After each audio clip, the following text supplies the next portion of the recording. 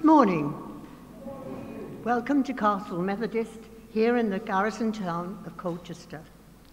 Our service today will be led by our worship leaders and friends, Jan, Jane, Chris, Clive, Jeff and Barbara.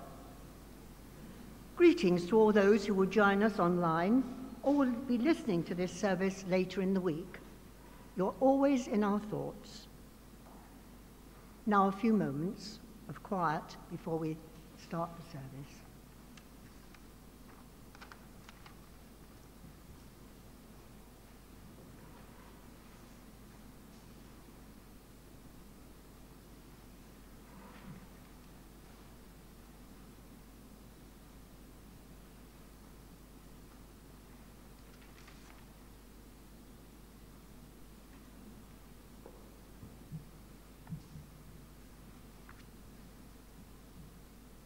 Come and join the body of Christ. Come whether you are weak or strong. Come whether you are suffering or rejoicing. Come whether you feel oppressed or free. All are welcome here. Side by side, hand in hand, we all stand together in the body of Christ. Let us pray. Just as we are, Lord, we gather in your presence. Help us to be the body of Christ in this place, to stand together with our neighbors, to bring the good news to the poor, to help set the oppressed free. In your strength and in your name we pray. Amen. And now we're going to sing our first hymn, which is number 664 from Singing the Faith, Lord, you call us to your service.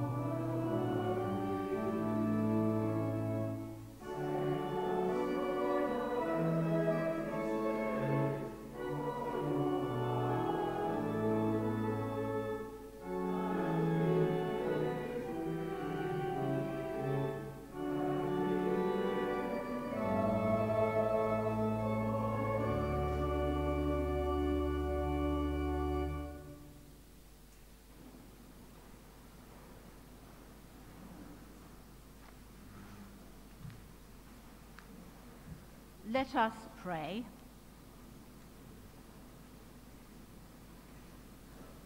A prayer of adoration. God of heaven and earth, we kneel in adoration before the mystery made manifest in your Son. Jesus stood with us as one of us. So we stand with one another in adoring you, by living the way of love and life he showed us, setting us free to serve in the fullness of your grace. A prayer of confession and assurance of forgiveness. Lord, we confess that we tend to see our calling as individual. What would you have me do, we ask? Where might I be best used? And of course, that's part of our calling, for you see us as individuals. We're also called to stand alongside one another in our service, and sometimes we forget this. But you, Father, always see the bigger picture. Forgive us for being so caught up in our own spheres that we fail to see the need to stand with our brothers and sisters, to serve together in advancing your kingdom. And a prayer of praise and thanksgiving. We praise you for the freedom we take for granted, the freedom to serve you every day of our lives, openly and without being challenged. We give so little thought to this freedom that sometimes we fail to exercise it. So we thank you, Lord, for every opportunity that comes our way to be your hands, your eyes, your heart in this world, to do your will, to see things as you do, to share your love. We praise you that in serving we stand alongside our sisters and brothers in Christ, in a ministry stretching down the generations from Jesus himself. All thanks and praise be to you, Father, Son, and Holy Spirit. Amen. We say together the Lord's Prayer. Our Father in heaven, hallowed be your name. Your kingdom come, your will be done on earth as in heaven. Give us today our daily bread. Forgive us our sins as we forgive those who sin against us. Give us from the time of trial and deliver us from evil. For the kingdom, the power, and the glory are yours, now and forever. Amen.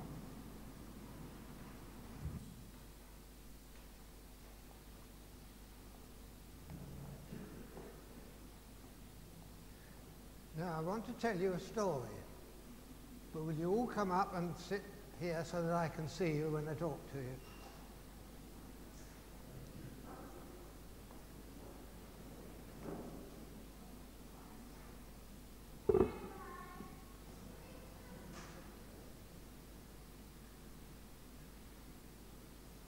Some more seats here. That's it. Come on. Come on. The more people I have to talk to, the better. I want to tell you the story of a boy called Nathaniel. He looked like that. That isn't him, of course. He lived in the same village as Jesus, and he was a friend with Jesus. He grew up in the village with Jesus, and he played with Jesus. So he knew Jesus quite well, but not very well, because Jesus was a bit inclined not always to play with the others, because he was in the synagogue learning about God and the ways to serve him. Don't get over-impressed by synagogue. We think it looked like this. That's supposed to be the remains of the outside of the synagogue. It doesn't look very smart, does it? But don't forget, this was only a little tiny village, so they probably didn't have a very smart synagogue. But there was room inside for them all to sit. And there we are. It's a different picture, but they would sit on the ground with the men at the front and the ladies at the back when they had their service. Well, the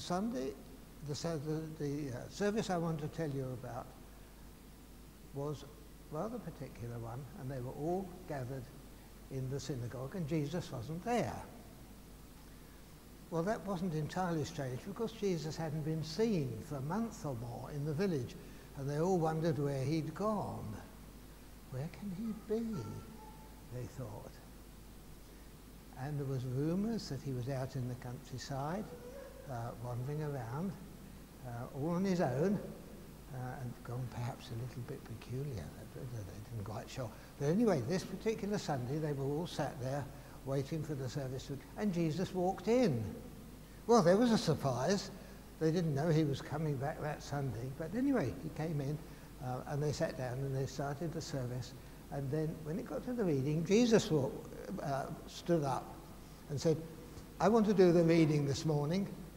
So they, well, okay, yeah, okay, you can do the reading this morning. And he chose a piece of reading from the Old Testament, from the prophet of Isaiah. And it said this. Can you read it for us? God's Spirit is on me. He's chosen me to preach the message of good news to the poor, sent me to announce pardon to prisoners and recovery of sight to the blind, to set the worried and hurting free, to announce now God's time for everyone. Thanks. That was a surprise, wasn't it? Because you weren't expecting to do that. Well, that was a surprise for the people in the synagogue as well. Now is God's time for everyone. Well, you wouldn't believe it. But all the men in the synagogue said, hey, you can't say that in here. You can't say that you have been part of God, that you've been sent by God. You can't say that in the synagogue.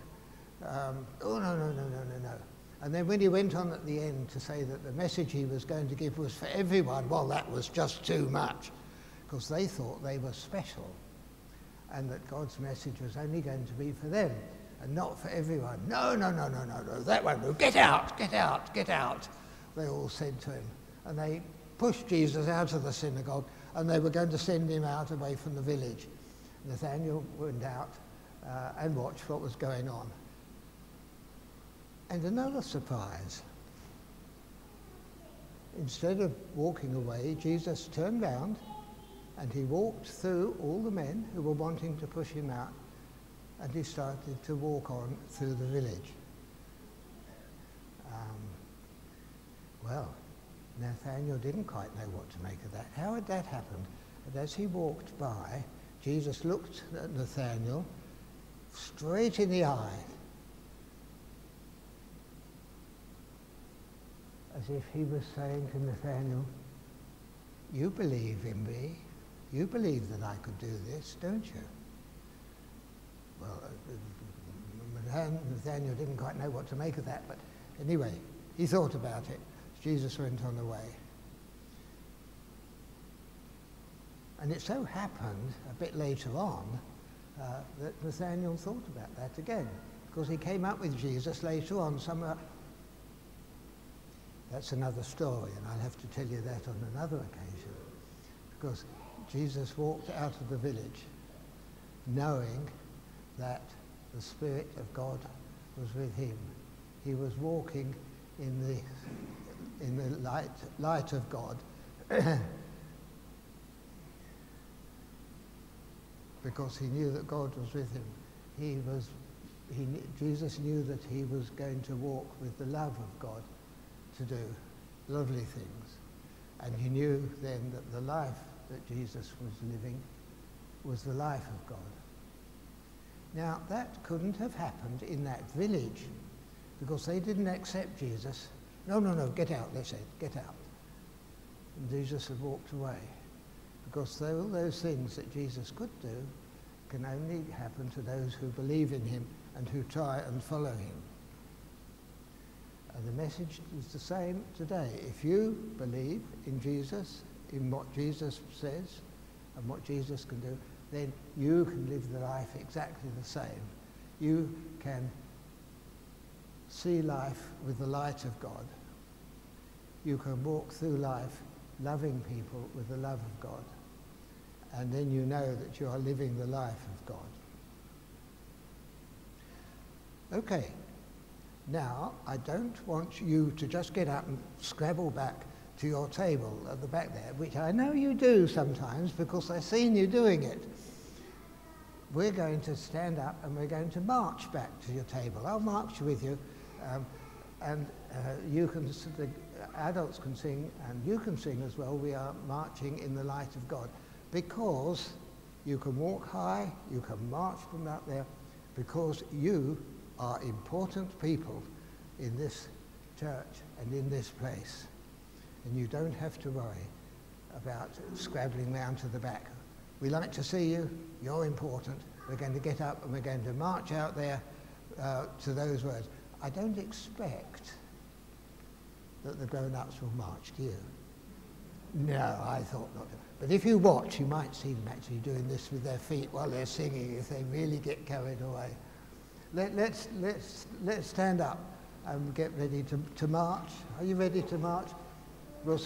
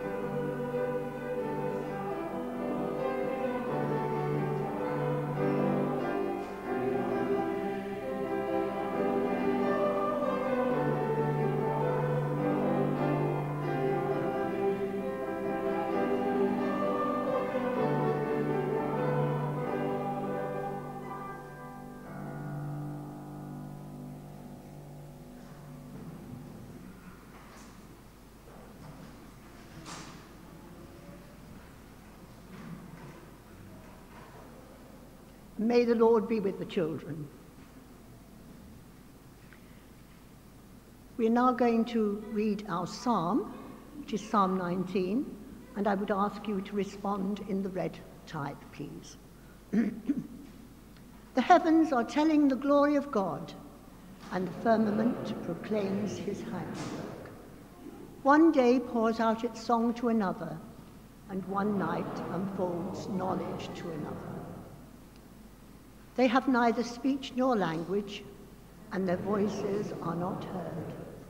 Yet their sound has gone out into all lands, and their words to the ends of the world. In them has he set a tabernacle for the sun, that comes forth as a bridegroom out of his chamber, and rejoices as a champion to run his course. It goes forth from the end of the heavens, and runs to the very end again, and there is nothing hidden from its heat. The law of the Lord is perfect, reviving the soul. The testimony of the Lord is sure, and gives wisdom to the simple. The statutes of the Lord are right, and rejoice the heart. Commandment of the Lord is pure, and gives light to the people. The fear of the Lord is clean, and endures forever. The judgments of the Lord are true and righteous to good. More to be desired are they than gold, more than much fine gold. Sweeter also than honey, dripping from the honeycomb.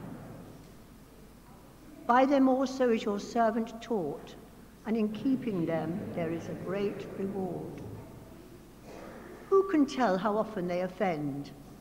O cleanse me from my secret faults. Keep your servant also from presumptuous sins, lest they get dominion over me. So shall I be undefiled and innocent of great offense. Let the words of my mouth and the meditation of my heart be acceptable in your sight, O Lord, my strength and my Redeemer.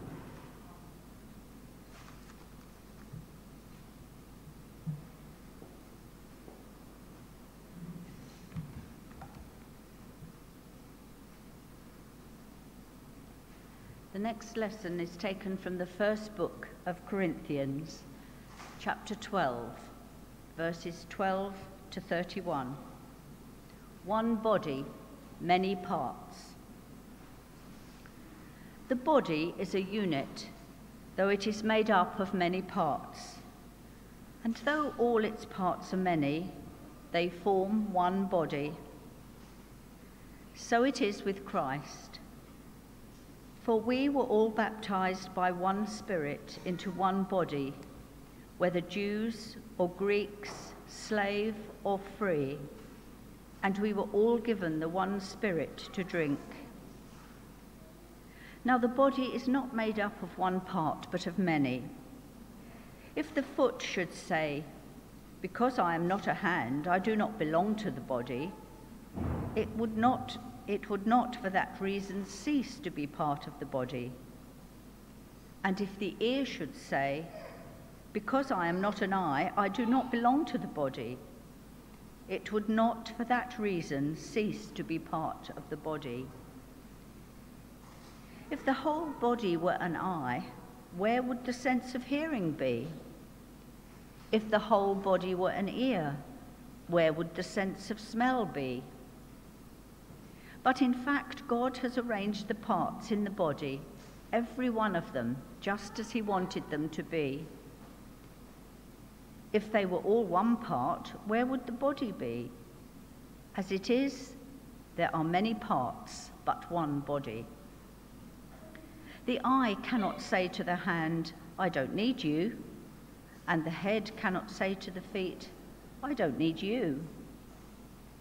On the contrary, these parts of the body that seem to be weaker are indispensable, and the parts that we think are less honourable we treat with special honour, and the parts that are unpresentable are treated with special modesty, while our presentable parts need no special treatment.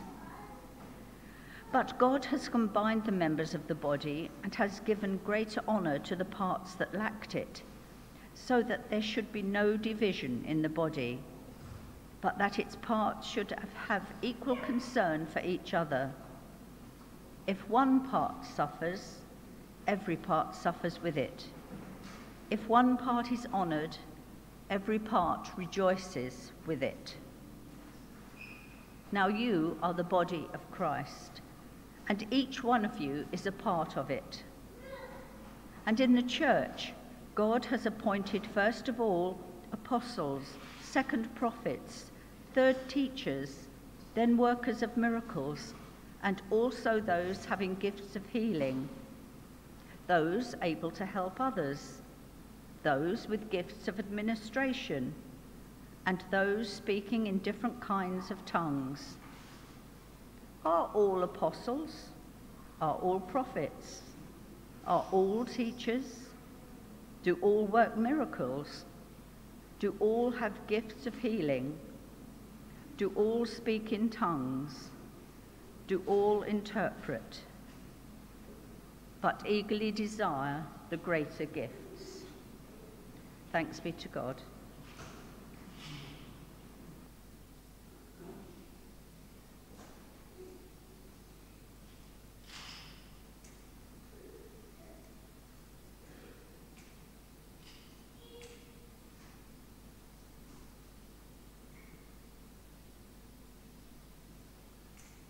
From his book, Slower Than Butterflies, Eddie Askew tells the following story of an event which happened to him in his life, which he feels illustrates that reading.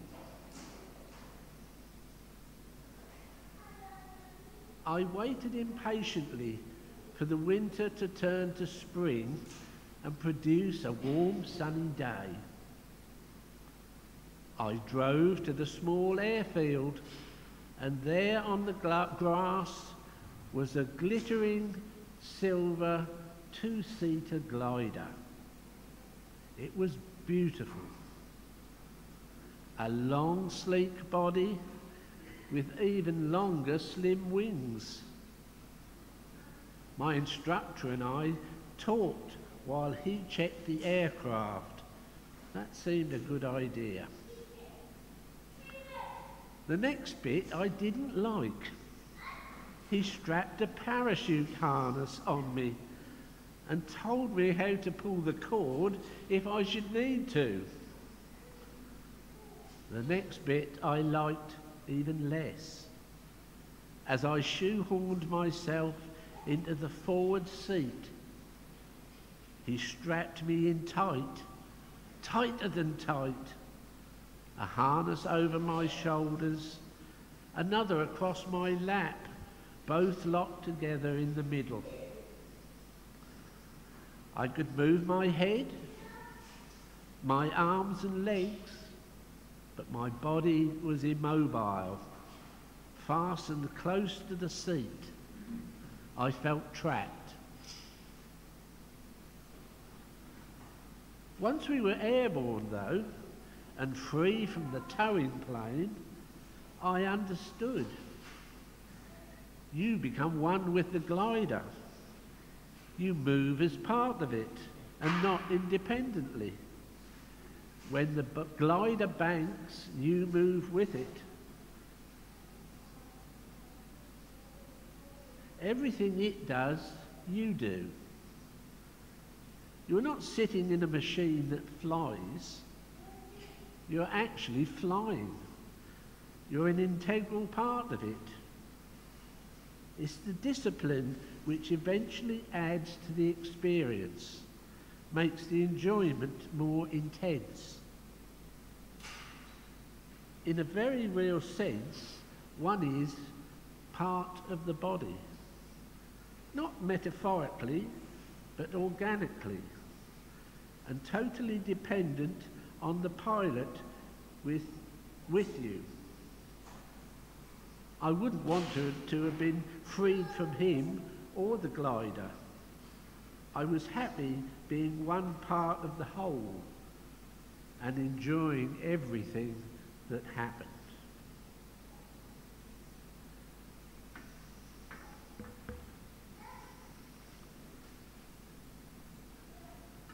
We're now going to sing again from Singing the Faith, 611, Brother, Sister, Let Me Serve You.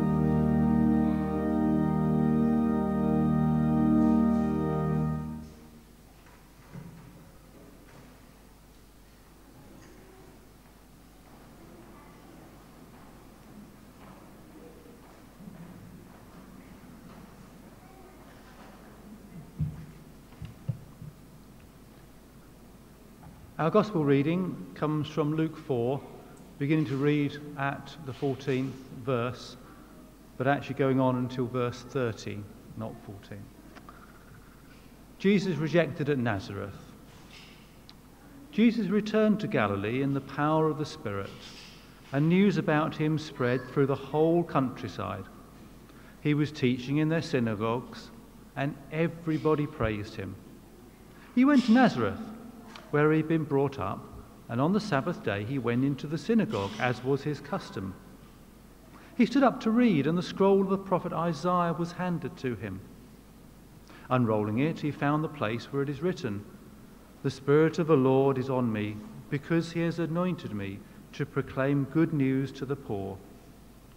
He has sent me to proclaim freedom for the prisoners and recovery of sight for the blind, to set the oppressed free, and to proclaim the year of the Lord's favour." He rolled up the scroll, gave it back to the attendant, and sat down. The eyes of the whole synagogue was fastened on him. He began saying to them, "Today this scripture is fulfilled in your hearing." All spoke of him well and were amazed at the gracious words that came from his lips. "Isn't this Joseph's son?" they asked. Jesus said to them, "Surely you will quote this prophet to me, 'Physician, heal yourself.' And you will tell me, 'Do here in your hometown what you have heard that you do in Capernaum.' Truly I tell you," he continued, "no prophet is accepted in his hometown. I assure you that there were many widows in Israel in Elijah's time, when the sky was shut for 3.5 years and there was severe famine throughout the land. Yet Elijah was not sent to any of them, but a widow in Zarephath, in the region of Sidon. There were many in Israel with leprosy in the time of Elisha, yet not one of them was cleansed, only Naaman the Syrian." All the people in the synagogue were furious when they heard this. They got up, drove him out of town, and took him to the brow of the hill on which the town was built, in order to throw him off the cliff. But he walked back, right through the crowd, and went on his way. Thanks be to God for his reading. Amen.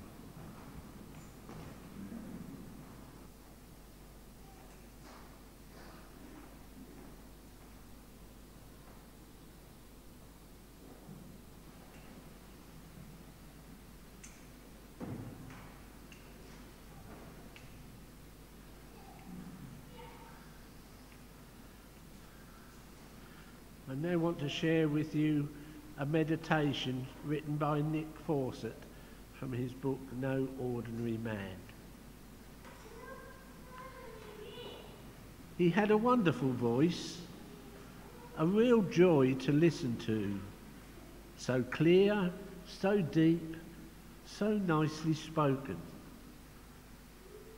I felt I could have sat there all day, letting the words wash over me. Good news for the poor, release for the captives, recovery of sight for the blind. Familiar, comfortable, reassuring words. Or so I'd always thought. Only this time they didn't sound quite as reassuring as they used to. I don't know what it was, but somehow as he spoke, they came to life, possessed of a power they had never held before, as if I were hearing them for the very first time. Only the prophet was speaking, not to people long ago, but to me, here, now. And suddenly I didn't want to hear, didn't want to listen anymore, for the words were no longer what I'd thought they were, but unexpected, discomforting, troubling words. They leapt at me and pinned me down, They lunged at me, piercing my very soul. They left me anxious, guilty, fearful, asking what they meant to someone like me, who was neither poor nor blind, but rich and free. I closed my eyes, but still he spoke, and listening again, despite myself, I heard him say, "A prophet is without honour in his own country." That was the end. Too much. The voice no longer seeming beautiful, but strident. No longer bringing joy, but rousing rage. For I realized this man came not to soothe, but to challenge. Not to praise, but to question. Not only to us, but to others. I rose in rage, cursing him for his blasphemy, calling for his death. Yet somehow, though all around me did the same, he walked straight by, unharmed, untouched. Don't ask me how, for I just don't know. But what I do know, deep down, much though I try to deny it, much though I try to ignore it, is that Jesus had been right to say, "These words have been fulfilled today."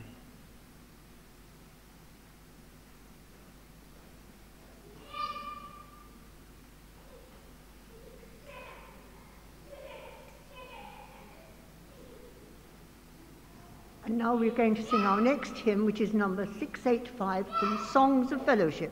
Christ is the world in which we move.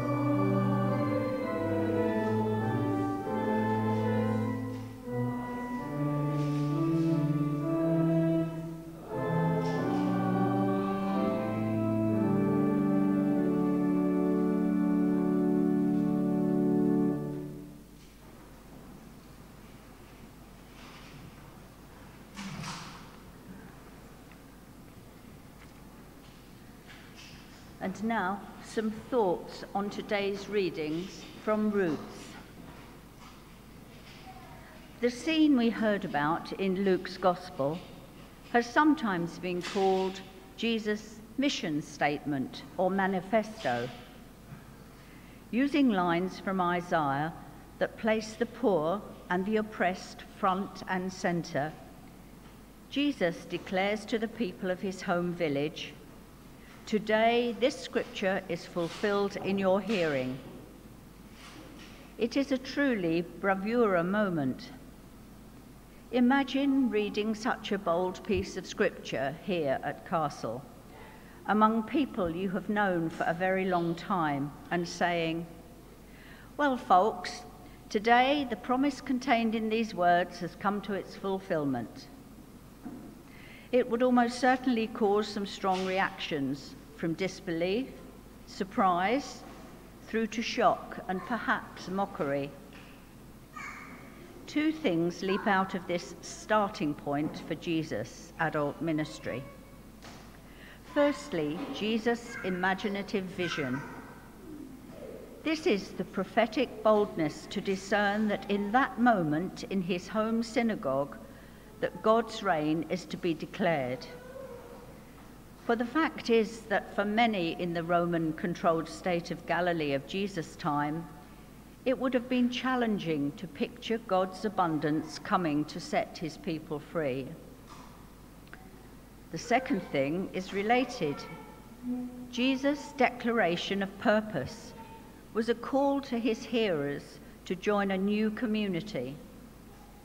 Just as Isaiah of old had been speaking to people in new hope and promise, so was Jesus. The work of God's kingdom was not simply about the Messiah. It is an invitation to all to stand together and get involved. In the reading from Corinthians, there is a beautiful, profound simplicity in Paul's use of the body as an image of what it means to be part of the body of Christ. We are all equally important. Some of us may already know that we're important. Maybe we've had a childhood and education that helped us to be confident of our own worth.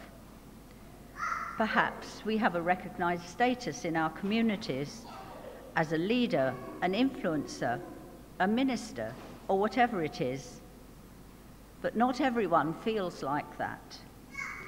Many of us may feel unimportant and not particularly valuable. Perhaps we are young, black, poor, disabled, female, mentally distressed. Maybe we are homeless or refugees. Perhaps we struggle with addiction or have been abused or imprisoned. How extraordinary and powerful it is then to hear Paul's confident assertion that we are actually indispensable and will be treated with greater honor and respect. How affirming and strengthening does that feel? Jesus makes clear that the weaker members of the body are those he has come to help. If we are poor, he will bring us good news. If we are imprisoned, he will release us. If we are blind, he will restore our sight. And if we are oppressed, he will set us free. But what does this actually mean? How does this liberation happen? Oscar Romero showed us one way. As the Roman Catholic Archbishop of El Salvador, although from a humble background himself, his role put him on a par with the rich ruling elite.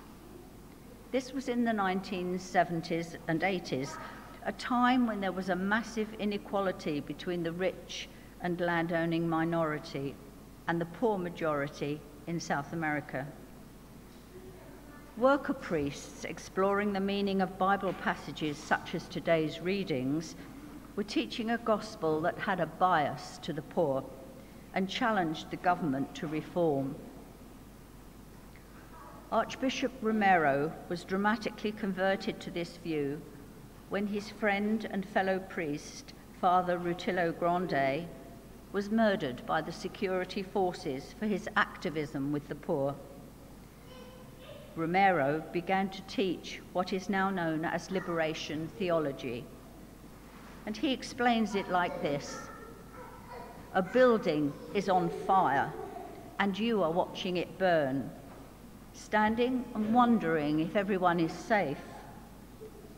But then someone tells you that your mother and your sister are inside that building. Your attitude changes completely. You're frantic. Your mother and sister are burning, and you'd do anything to rescue them, even at the cost of getting charred. And that's what it really means to be truly committed. If we look at poverty from the outside, as if we were looking at a fire, that's not to opt for the poor. No matter how concerned we may be, we should get inside as if our own family were burning.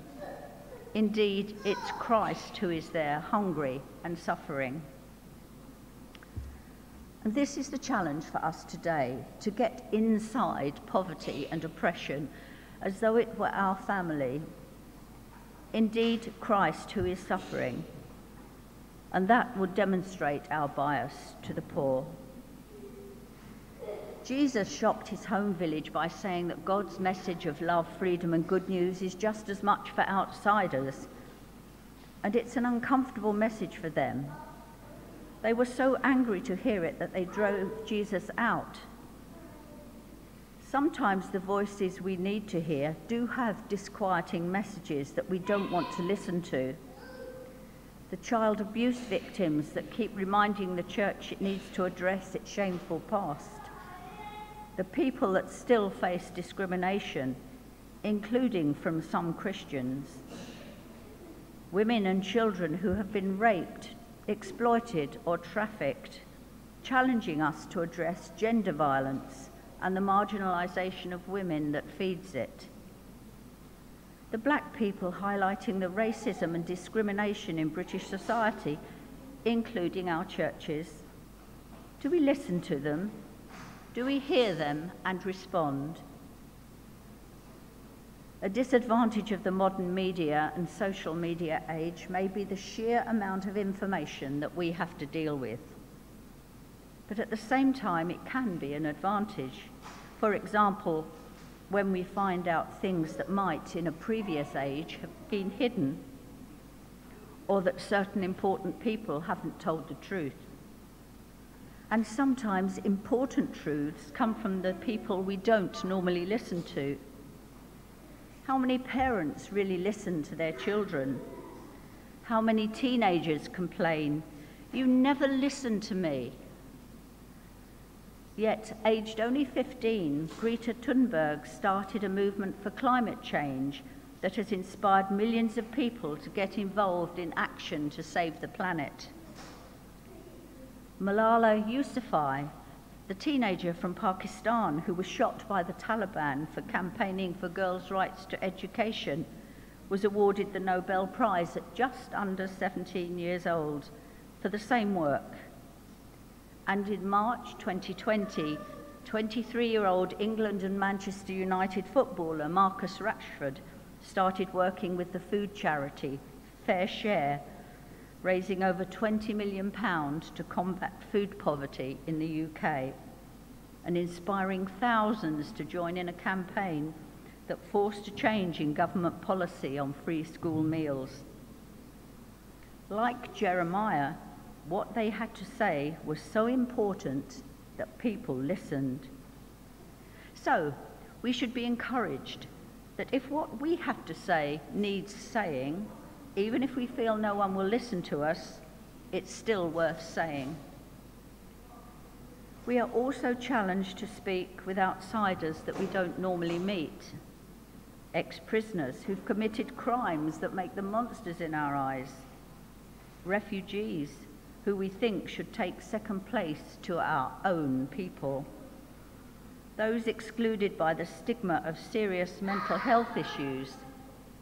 Homeless people battling with addiction and abuse. Jesus is clear that the good news is for all of them. How are we reaching out in love to people who are not like us?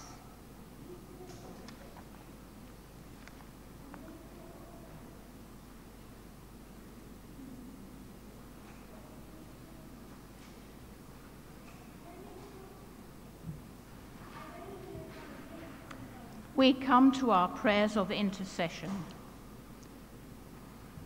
These are general, but I'm sure we can all think of particular examples in our world today. God of the living, of the present moment, your word contains truth for each new generation. We pray for fresh and exciting reminders of the power and glory of your sovereign love. Speak to us anew, living God, of your concern for justice for the poor and oppressed. Help us to announce your good news, to proclaim your liberty to those held captive, to work and pray for a better world. This is our prayer. Speak to us anew, living God, of the ways in which you want us to live. Help us to share the hope we have in you, to proclaim your love for every individual, to work and pray for new life for humankind. This is our prayer. Speak to us anew, living God, of our calling as members of Christ's body. Help us to be united in love and respect for one another, to proclaim your salvation to the world, to work and pray under the guidance of your Spirit. This is our prayer.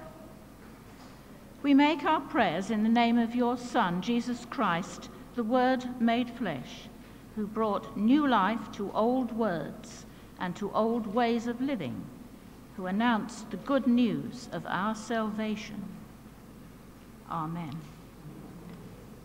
And we are within the week of prayer for Christian unity, and so the collect for that week. Lord, we thank you for calling us into the company of those who trust in Christ and seek to obey his will. May your Spirit guide and strengthen us in mission and service to your world, for we are strangers no longer, but pilgrims together on the way to your kingdom. Through Jesus Christ our Lord. Amen.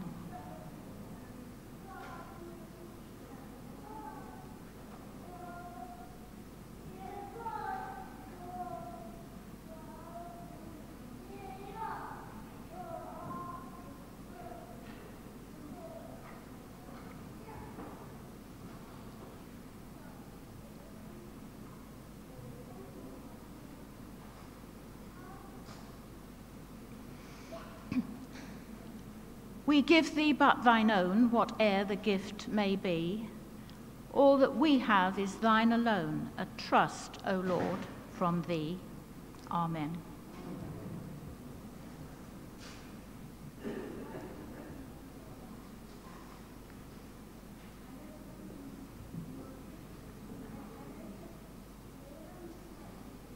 Our final hymn is number 364 from Singing the Faith, Oh, for a Thousand Tongues to Sing. Amen.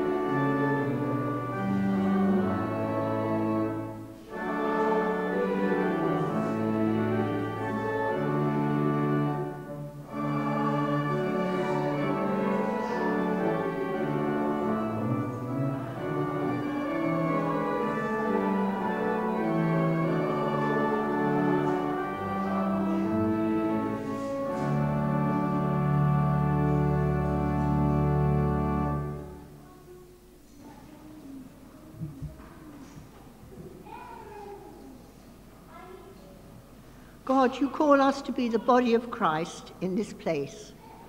Side by side, hand in hand, help us to stand together, to stand with our neighbours, to break free from all that holds us back, from making the world as you want it to be. In Jesus' name, amen.